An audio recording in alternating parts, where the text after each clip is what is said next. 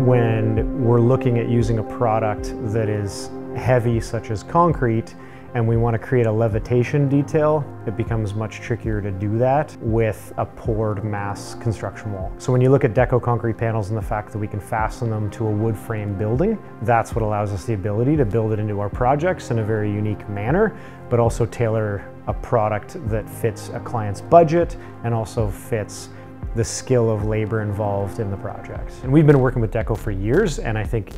its introduction into the marketplace has allowed us to get even more creative with our projects. There hasn't been a design detail in the past 5 or 7 years that we haven't been able to resolve with the Dekko product on our project specifically.